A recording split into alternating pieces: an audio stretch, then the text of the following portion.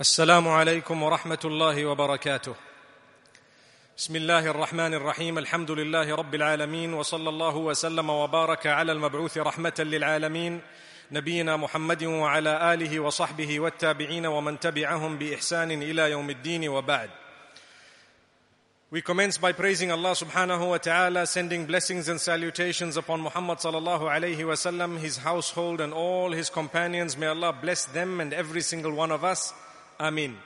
My brothers and sisters, we started discussing the life of Umar ibn al-Khattab radiyallahu anhu, and I made clear mention that this man was feared in Quraysh, and he was a young man at the age of 27 approximately when the Prophet sallallahu alaihi wasallam had achieved nubuwah.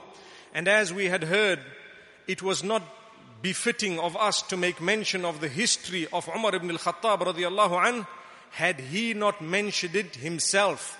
And this was prior to him accepting Islam. He says he engaged in all the vices. He was a person, and as he has said himself, who worshipped idols that he carved with his own hands. And he was a person who was involved not only with alcohol but even with women. And then as he grew up, he was well respected in Quraysh because he was a businessman. He used to travel a lot with his own caravans and with his own wealth up to the northern part of the Arabian Peninsula and coming down to the south as well. And he earned a lot of his wealth. So at a young age, not only was he wealthy and eloquent, but at the same time he was quite feared because of his power and might in Quraysh. And over and above that, he was a person whom Quraysh used to use to go to other parts of the peninsula whenever they needed to explain their position because of a difference that they may have had with the others. They used him as an ambassador. He was known as Safiru Quraysh, which means one of the spokespersons of Quraysh and an ambassador that they used to send to other regions or other parts of the peninsula. So this was Umar ibn al-Khattab radiyallahu anhu. When Muhammad sallallahu alayhi wa sallam presented Islam to the people of Mecca, Umar ibn al-Khattab radiyallahu anhu was one of those youth who used to constantly listen to the older people saying, we need to eradicate this man. We need to kill this man. We need to get rid of this man. This is what they used to say. So the young people used to all talk to each other, who is going to do this? And each one would say, I will do it. This one would say, I would do it. But no one would actually end up doing it because they were upset that Muhammad sallallahu alayhi wasallam was telling them that what your forefathers have been doing is wrong. And what I have come with is actually correct. Don't worship me, but worship my maker and yours, who is Allah subhanahu wa ta'ala. So they could not understand what is the catch. Normally Quraysh, those who grew up in that particular era, anyone who tried to say someone else was bad, it was because they had their own agenda. And in this particular case, Muhammad sallallahu alayhi wasallam had no agenda of his own. Rather, he would call people to develop a link with their maker alone. And this was something unique. So Umar ibn al-Khattab radiyallahu anhu, as much as he detested Muhammad sallallahu alayhi wasallam at that time, and he detested those who were believers, he used to go to everyone who Muhammad sallallahu alayhi wasallam used to speak to after he had left. And he would tell them, be careful, don't follow this, be careful, watch this man, don't listen to him. If you do, your life will be made difficult and I will be the first one who's going to sort you out. May Allah subhanahu wa ta'ala safeguard us. So Muhammad sallallahu alayhi wa sallam, there was an incident that occurred in Safa. Safa is where one of the mounts are, where we do the sa'i. When we go for Umrah, we actually have the walking and the running between Safa and Marwa. So close to where Safa was, there was an incident that had occurred. And in fact, another incident that occurred, which is of importance, and we will make mention of it today, was just near the Kaaba. When Muhammad sallallahu alayhi wasallam was praying, Abu Jahl came to him and struck him with his stick or with part of his bow. And so what happened is, Muhammad sallallahu alayhi wasallam was hurt, but because he was just a man and Abu Jahl was a very strong leader of Quraysh, Muhammad sallallahu alayhi wasallam said nothing at the time. And here comes Hamza ibn Abdul Muttalib, who was the uncle of Muhammad sallallahu alayhi wasallam. He was out on a trip to hunt, and when he came back from his hunting trip, something strange happened. Someone told him, do you know, your nephew was beaten up by Abu Jahl? So Hamza ibn Abdul Muttalib got so angry and so upset. He went to beat up Abu Jahl, and he told him, how dare you speak to my nephew in these words when I too am amongst his followers? So this was a declaration of faith. No one before that knew that Hamza ibn Abdul Muttalib was one of the followers of Muhammad sallallahu alayhi wasallam. But at that stage, he became known as one of the followers of Muhammad sallallahu alayhi wasallam. Now, Umar ibn al-Khattab radiyallahu anhu was related to Abu Jahl. Umar's mother and Abu Jahl were brothers and sisters, meaning that was his sister. So he was the uncle of Umar ibn al-Khattab. So he was very upset that my uncle was actually beaten by Hamza, or he was disrespected by Hamza. And he said, as a result, I'm going to sort this man Muhammad out. May Allah subhanahu wa ta'ala safeguard us. So he decided, Umar ibn al-Khattab radiallahu anhu decided on that day that this is the day. He walked out with his sword, and he was very angry. He was ferocious, vicious. He had a bad intention, and he walked out. It was clear for all those who saw him that this man has intended something that is huge and big. He's angry, he's upset. So on the path, he met Nu'aym ibn Abdullah.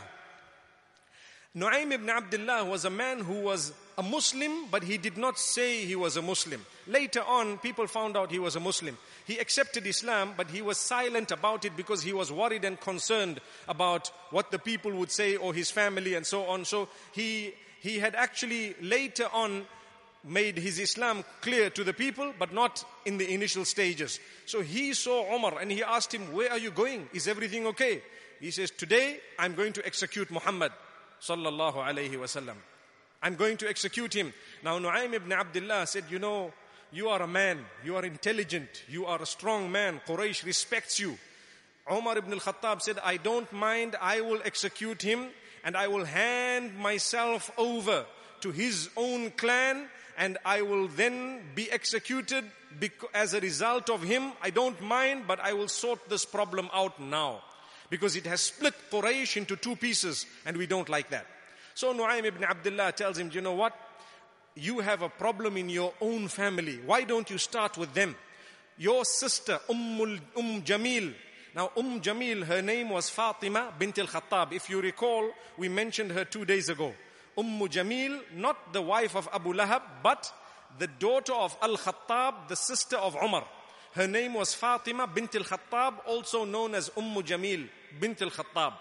So Nu'aym says, why don't you deal with them? Your brother-in-law, Sa'id ibn Zayd, he is a Muslim. They are openly Muslim. They follow Muhammad. They support Muhammad sallallahu alayhi wasallam. Go and deal with them. So Umar ibn al-Khattab radiallahu anhu decides, okay, let me go and deal with them. So he diverted. And as he diverted, he walked through and he knocked on the door of his sister. At that time, there were 3 of them in the house. There was Fatima bint al-Khattab, his sister, his brother-in-law Sa'id ibn Zayd, and a teacher who came to teach them Quran by the name of Khabbab ibn al-Arat. Khabbab ibn al-Arat radiallahu anh, he brought with him some parchments and he was teaching them parts of the Quran. So as the door was knocked, according to one of the narrations, Khabbab ibn al-Arat happened to hide, and the parchments were actually hidden as well. Umar ibn al-Khattab radiallahu anhu flung the door open and walked in and started beating up his sister and brother-in-law. Now, to pause for a moment, something had happened a little bit earlier. When the Muslims at that particular time were given permission to migrate, the first migration to Abyssinia, there were a few of them who started migrating. And at that time, there was the wife, one of the wives of one of the companions known as Amir ibn Rabi'ah. She was about to leave for Abyssinia. And Umar ibn al-Khattab saw her, and he was very angry at the time. But when he saw her, he felt pity in his heart. As strong as he was, as fearless as he was, as powerful as he was, as fierce as he was, he felt something in his heart seeing this lady go. And he told her, may Allah be with you. That was a statement before Islam. May Allah be with you. From this, the wife of this Sahabi, Amir ibn Rabi'a, she knew that this man has a soft spot. There is something in his heart. As powerful as he seems, there is a soft spot in his heart. So she told her husband that I have hope in this man. He perhaps will understand the truth. And his wife said, no ways. Her husband said, no ways. It is impossible for Umar to accept Islam. And the wife says, don't say that. There is nothing impossible. May Allah subhanahu wa ta'ala help us learn a lesson from this. Nothing is impossible. No matter where you have been and what you have done, Allah's mercy is near. No matter who has done what on a global level, if Allah wants, they will turn into the mercy of Allah subhanahu wa ta'ala. Always have hope and always make positive dua. Always have hope in the mercy of Allah. So Umar ibn al-Khattab, as he is beating up his sister and his brother-in-law, he notices that she began to bleed. And when he saw the blood, that's when the soft spot was struck. The chord was struck. And immediately he stopped because he realized, this is my sister. What am I doing? You know, we share the parents. What am I doing with this sister of mine? And he said, look, what were you people doing here? So she said, we were reading the Quran. Where is it? I want to see it. So Khabbab ibn al-Arad had come out and they brought the parchment. They told him, if you would like to read this, you first need to wash yourself. So he washed himself in the ghusl that he had, in whatever way he did wash himself, and he came forth. Now he started reading, and coincidentally for him, but not coincidentally for Allah subhanahu wa ta'ala, the verses he read were the opening verses of Surah Taha, Surah Taha. And amazingly, he used to tell himself, the Muslims are very strong. No matter how much we persecute them, they're not quitting. That was something that used to impress him, because he was a fearless man. When a man is fearless, he is always impressed by others who are fearless as well. To say these people are being persecuted, we're beating them, we are doing so much against them. There is a slave girl of my own, he used to tell himself. I persecute her from morning to evening, but she doesn't quit. And she says, no, I still say what Muhammad has brought is correct. He was amazed by it in a certain way. So he always used to say, but all these rules and regulations that have come, surely they are coming in order to govern our lives. And we should be people who must do what we want. Take a look at the globe today. People teach us that you are the happiest person if you do as you please. But Islam says, no, you will be the happiest person if you do as your maker pleases, or as it pleases your maker. So this is why people are so depressed on the globe. When they do as they please, they commit sin and they don't even realize. There comes a time when they are depressed, they are upset, their families break and so on. Everything is in disarray. But that's because they have done as they pleased, but not as Allah would be pleased with. So here, Umar ibn al-Khattab radiallahu anhu reads the verses. Taha ma anzalna alayka al-Qur'ana litashqa illa tadhkiratan liman yakhsha. تنزيلا ممن خلق الأرض والسماوات العلا. طه. Indeed, we have not revealed this Quran to you, O Muhammad sallallahu alayhi wasallam, in order for it to be a source of distress for you. No, it is none but revelation from the most merciful. Allahu Akbar. From Allah subhanahu wa ta'ala. It is a reminder for those who fear Allah. May Allah subhanahu wa ta'ala grant us that fear. May He grant us that humbleness and humility and that surrendering. And Umar ibn al-Khattab radiallahu anhu was drawn to tears. He read these verses and he was shocked. He was actually amazed. And he said, take me to Muhammad sallallahu alayhi wa sallam. Imagine all the hatred and all the enmity and all the evil that he was engaged in prior to this moment. Suddenly, it came crashing to the ground. And his heart was filled with instant love for Muhammad sallallahu alayhi wasallam. Believe me, he is one of my heroes and I'm sure he is yours too. Subhanallah. Umar ibn al-Khattab radiyallahu anhu, one of the greatest of those to walk on this earth after the prophets of Allah subhanahu wa ta'ala and after Abu Bakr as-Siddiq radiyallahu anhu. So Umar ibn al-Khattab radiyallahu anhu was taken to the house of Al-Arqam ibn Abi Al-Arqam, where Muhammad sallallahu alayhi wasallam used to gather, 39 men had accepted Islam. He was the 40th. According to most of the narrations, he was the 40th man to accept Islam. So he walked into the house of Al-Arqam ibn Abi Al-Arqam and they allowed him to come in. One might ask, why did they just allow him to come in when he had his sword with him? And according to some narrations, there was a sign that he was, just in a bit of a quarrel earlier on because of blood and what have you. They allowed him because Muhammad sallallahu alayhi wasallam had made a dua that the companions were aware of.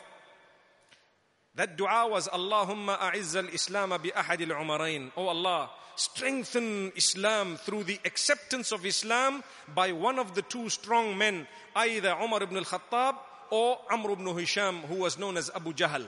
And the Prophet ﷺ later says, in my heart, I always knew that Umar was a better option. Allahu Akbar, Allahu Akbar. May Allah grant us goodness. So this goes to teach us again, remember to make good prayers for those who sometimes might do something bad. We have a weakness. Our own children, we curse them sometimes when they do something bad. It happens. It's the weakness of man. Don't ever do that. It's the moment of acceptance of prayer. Why don't you make a good prayer for your children? Ask Allah subhanahu wa ta'ala, oh Allah, my child has disobeyed me. Oh Allah, bless the child. Make the child obedient to you, ya Allah subhanahu wa ta'ala. May Allah bless us with the best of children. Ameen. So, here Umar ibn al-Khattab radiallahu anhu is faced with Hamza ibn Abdul Muttalib, who was at the door of Al-Arqam ibn Abi Al-Arqam radiallahu anhu. And he was walking in. So Hamza says, oh Allah, this is Umar. In yuridillahu bihi khayran yuslim. If Allah intends goodness from this man, he will accept Islam. And oh Allah, if anything else is intended by this man, make it easy for us to overcome this man. وَإِن يَكُنْ غَيْرَ ذَلِكَ يَكُنْ قَتْلُهُ عَلَيْنَا هَيِّنَا. Oh Allah, make it easy for us to overpower and overcome this man if he intends any evil. So as he walks in, according to some narrations, he declared the faith. And according to some other narrations, Muhammad sallallahu alayhi wasallam said, oh Umar, you are welcome. Enter the fold of Islam. And he says, Ya Rasulullah, inni ashhadu an la ilaha illallah wa ashhadu annaka abduhu wa rasuluhu. I bear witness, O Messenger, that there is none worthy of worship besides Allah, our Maker. And I bear witness that you are indeed a messenger of Allah subhanahu wa ta'ala. At that moment, there was a takbir that was heard all the way to the Kaaba. So many people heard it in Mecca. It was an amazing takbir. And this was because the Sahaba was so happy because of what had happened to Umar ibn al-Khattab radiallahu anhu. May Allah subhanahu wa ta'ala guide us as well. The first thing that happened, he says, O Messenger sallallahu alayhi wasallam, are we not on the right path? Yes, we are. Well, what are we fearing for? Let us get up and go and pray at the Kaaba. Why must we do it in the house of Al-Arqam here? And he was a leader of Quraysh. And he says, one of the things that delayed him to accept Islam was the fact that he thought to himself, I'm a big ambassador of Quraysh, I'm a wealthy businessman, I have so much respect in Quraysh. If I accept Muhammad, I'm going to lose everything. And he says that actually kept him back. Otherwise, he would have been one of the first to accept Islam. But because of his top position and his wealth, and he was fearing to lose so much, he said, no, let me not accept this man. However, this day of turning is so amazing. Allah subhanahu wa ta'ala gave him in Islam more than he had prior to Islam in terms of his status and level and respect. Up to today, when we say his name, we say radiyallahu anhu. May Allah be pleased with him, Umar ibn al-Khattab. So he got up, and the Prophet sallallahu alaihi wasallam got up, and they made two lines of people. Hamza ibn Abdul Muttalib was the leader of one, and Umar ibn al-Khattab radiallahu anhu was the leader of the other. 20 people on either side, and they marched all the way to the Kaaba. And that was the first day that they congregated and they prayed right at the Kaaba. And the people of Quraysh were gobsmacked. They did not know what to say. No words to utter. Why? Because Umar is with them. What should we do now? They're just watching. Strong man whom we had hoped that he would deal with the crisis became a part of the crisis, according to Quraysh. May Allah subhanahu wa ta'ala have mercy on us all. This was the power. Suhaib al-Rumi radiyallahu anhu, he says, when Umar accepted Islam radiallahu anhu, that is when we became powerful. That is when the dua of the Prophet sallallahu alaihi wasallam was literally accepted. The strength was granted to Islam through the acceptance of Islam of Umar ibn al-Khattab radiallahu anhu. We could sit in groups in public. We could tell people we were Muslim and no one dare lift a finger upon us. This was Umar ibn al-Khattab radiallahu anhu. Now, the day that Umar ibn al-Khattab radiallahu anhu migrated to Medina Munawwara, and this is one of our heroes we are talking about. He became an instant hero amongst the Muslimin. He defended them. No one dare take the name of a Muslim. When it was his time to go for hijrah to Medina Munawwara, he did not do what the others were doing. What was everyone doing? They were all quietly going. By night, they would go away because Quraysh and their relatives were persecuting them. They would go onto the road and path and take away whatever they had, beat them up some cases, bring them back in some cases, and do so much in terms of harm to them. So Umar ibn al-Khattab heard all this, and he knew he had a big family, and he knew Quraysh was large. He went to the Kaaba. According to one narration, he made his tawaf around the Kaaba, and then he went onto the maqam and he called out very loudly. He says, "O Quraysh, I am going out for hijrah. I am leaving to Medina Munawwara. Anyone has a problem with that? See me on the other side. See me on the other side of this valley. Anyone who wants their mother not to see them again, anyone who wants their children to be orphaned, and anyone who wants their wives to become widows, see me on the other side. Try and mess with Umar ibn al-Khattab. Come see what happens." Nobody followed him. They saw him leave, and he left with his group that he had. And nobody dared speak about Umar ibn al-Khattab. This was the man, and this was the hero. When it comes to Sulh al-Hudaybiyah, when Muhammad sallallahu alayhi wasallam had intended to make Umrah with his companions, the 6th year of Hijrah, and they went to Mecca. Just outside Mecca, they camped in the place known as Hudaybiyah. Umar ibn al-Khattab radiallahu anhu was there. And Muhammad sallallahu alayhi wasallam and his companions were denied entry into Mecca. They were told after the agreement that, look, come back the following year. And the agreement was signed. So Umar ibn al-Khattab radiallahu anhu tells Muhammad sallallahu alayhi wasallam, we intended Umrah and we should go in no matter what happens. Why should we agree to come back next year? I don't want to do this. I want to go in now. Let us go. And Muhammad sallallahu alayhi wasallam says, you know, I am a messenger of Allah. I have been sent by Allah subhanahu wa ta'ala. When I told you we will go for Umrah, I did not say that it has to be this year. So we will come back next year.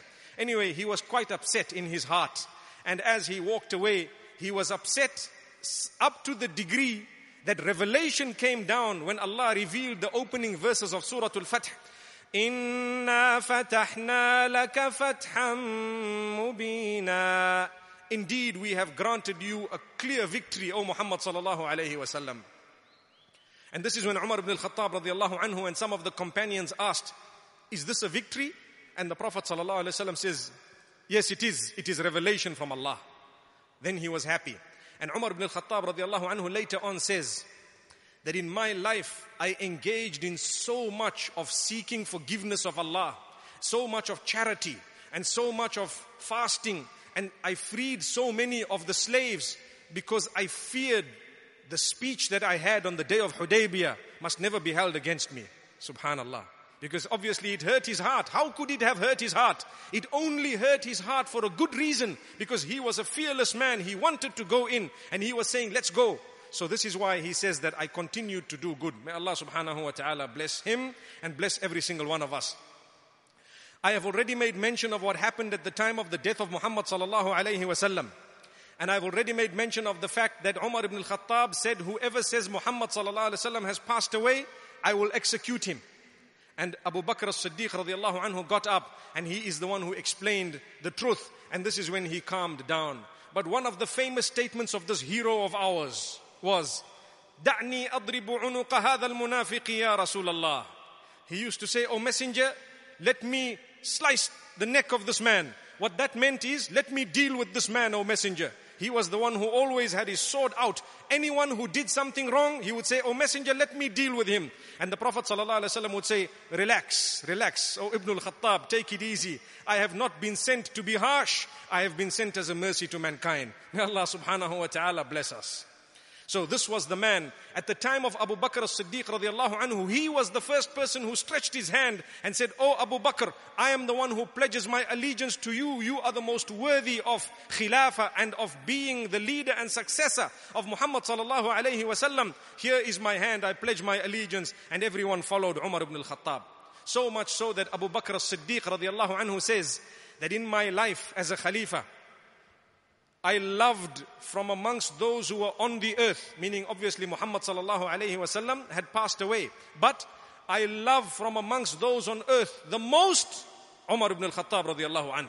He is my helper and he is the one who has been with me all through my period that I have ruled. This was the statement of Abu Bakr as-Siddiq radiallahu anhu. So when Umar ibn al-Khattab radiallahu anhu took the reins of leadership, I'm going to go through a list of what he did because he is our hero, really. He is a champion of note. We know of so many stories of his, I'm sure. But I want to mention what he achieved in the 10 years that he ruled. Remember, I told you he was 13 years younger than Muhammad sallallahu alayhi wasallam approximately. And he ruled for 10 years. So he too was murdered when he was at the age of 63, approximately 62 to 63. Here is what he did. He was the person who started the use of the Hijri calendar. Today we have the calendar Hijrah, 1435 Hijrah. That was Umar ibn al-Khattab radiallahu anhu. He is the one who started that calendar off, and he said from now on the Muslims, whenever we talk about the years, we should relate them to the Hijrah. And he made it compulsory, and that is what we are using to this day. He is the one who gathered the people in Taraweeh in Ramadan. So the Taraweeh we read today in a gathering of this nature, Umar ibn al-Khattab radiallahu anhu was the one who started that off, because before him they used to read in small groups.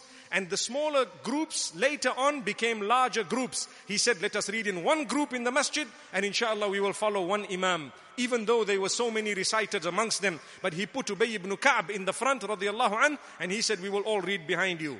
May Allah subhanahu wa ta'ala grant us an understanding. He was the first person who created a proper army.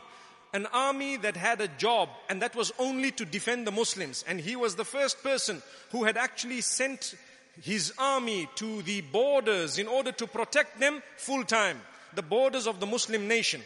And he was the first person who created the police department amongst the Muslims, where he had people who would walk around at night, and he did too himself, finding out what happened and maintaining law and order and seeing that everyone was okay. There are so many incidents. In fact, I can mention to you one very touching incident. One day, Umar ibn al-Khattab radiallahu anhu decided to walk through. He decided to walk through the gullies of Medina Munawwara at night. And he was followed by Talha radiallahu anhu. And he walked into one home quietly when no one was watching. And he came out after a little while and he went back. And he had a home that no one would distinguish, because when he became the Khalif, he did not change his house. He remained where he was all along. So Talha radiallahu anhu decided to go the following day to that house to see who there was and what happened. And he found there was a very old blind woman there. So he asked her, who came to you last night and why did he come here? She said, I don't know. But it's a man who told me that he will come every so often. He brings me some foodstuffs and he cleans my whole house in a little while and then he goes back. Talha radiallahu anhu says, Subhanallah, this is Amirul Mu'mineen. This is the leader of the Mu'mineen. And he goes himself at night to clean the house of this blind woman and to bring her some food once in a while. This was Umar ibn al-Khattab radiallahu anhu. The same man, Muhammad sallallahu alayhi wa sallam says, if Umar walks down a gully, shaitan would never walk down the same gully. Shaitan would walk down the other gully. Because even shaitan feared Umar ibn al-Khattab radiallahu anhu. This was a man, the hero. He was the first man who maintained the roads and built roads between cities and towns. He actually employed his men to service the cities by creating drainage and so many other facilities for the people of the cities and the towns. He was the man. He was the first man who developed what we know today as the Registrar General. You know, everything is recorded, the births, the deaths and everything. Who is a civil servant, what do they get and so on. Everything recorded. That was Umar ibn al-Khattab radiallahu anhu. He is the first man who decided that anyone who memorizes the Quran shall get an allowance from me, subhanallah, from Baytul Mal. You memorize the Quran, you deserve an allowance. May Allah subhanahu wa ta'ala protect us. Today, people who memorize the Quran, one wonders what is their standing. Because in so many countries, the Imam is the lowest paid in the whole community. May Allah protect us. Look at Umar ibn al-Khattab. He knew these are our leaders. They are holding within them the deen. Let them get a stipend from Baytul Mal al-Muslimin, from the treasury of the Muslims. He was the one who developed the treasury of the Muslims in such a beautiful way. He had so much that he used to spend even on the Christians and the non-Muslims who were poor from the coffers of the Muslims. This is the man. He was the man who developed a system of taxing imported goods. When people brought goods from outside, he would tax it according to what he felt. A certain percentage or whatever it was, he was the man. He was a man who decided that the coins need to have specific weight and all the weights should be recorded, and when we are spending, we should have these gold and silver coins of specific weight and size. That was Umar ibn al-Khattab radiallahu anhu. He was a man who told his people never to destroy a place of worship that belongs to those who are non-Muslim.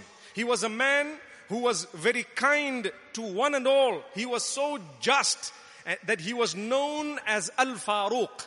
Even prior to him becoming Khalifa, he was known as Al-Faruq, the one who distinguished. He was a just man. It is reported that one day a man came to him and told him, this man was supposed to be penalized because he was a thief. So he said, "Oh Amirul Mu'mineen, how can I be penalized for having been a thief? How can my hand be cut for having been a thief when it was predestined that I was supposed to steal?" You see, that is a statement he was using against Umar ibn al-Khattab radiallahu anhu. So the man says, "How can this happen?" Umar ibn al-Khattab says, "Well, do you know what? It was predestined that you were going to be penalized as well. So here's the man, punish him." Allahu Akbar. So he was one ahead, always sharp. This was Umar ibn al-Khattab radiallahu anhu. There were so many other stories of Umar ibn al-Khattab radiallahu anhu. He was a man who had surveyed the land. He measured it, everyone's land. And he, literally what we have today as the surveyor general, he started it all off. May Allah subhanahu wa ta'ala bless this great man. But there came a day, 10 years later, there came a day when there was one person who was disgruntled for some reason. His name was Abu Lu'lu al-Majusi.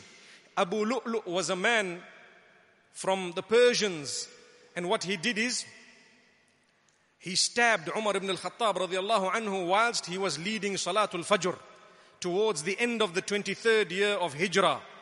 He stabbed him 6 times, and Umar ibn al-Khattab radiallahu anhu fell down. He was taken away, and 3 days later he passed away. And that man who was known as Abu Lu'lu Fayruz al-Majusi, he killed Umar ibn al-Khattab by stabbing him, and he stabbed several other companions who tried to catch him. Some of them were killed instantly, and at the same time Abdul Rahman ibn Auf radiallahu anhu managed to get hold of him by throwing like a sheet over him. And when that happened, this man committed suicide and died. So to this day, we do not know the exact motive behind the killing of Umar ibn al-Khattab radiallahu anhu. But what we do know, it was a Persian man known as Abu Lu'lu al-Majusi. May Allah subhanahu wa ta'ala grant us all goodness. And may Allah subhanahu wa ta'ala bless Umar ibn al-Khattab radiallahu anhu with the rank of martyrdom. And may we be united with him. What a hero of Islam. What a great man. What a powerful man. Wallahi, we have only touched on his life, but I call on you to go through the details of the life of Umar ibn al-Khattab radiallahu anhu. You will find volumes and volumes. May Allah bless him and may Allah bless us all. Wa sallallahu wa sallama wa baraka ala nabiyyina Muhammad. Subhanallahi bihamdihi, subhanakallahumma wa bihamdik. Nashhadu an la ilaha illa anta nastaghfiruka wa natubu ilayk.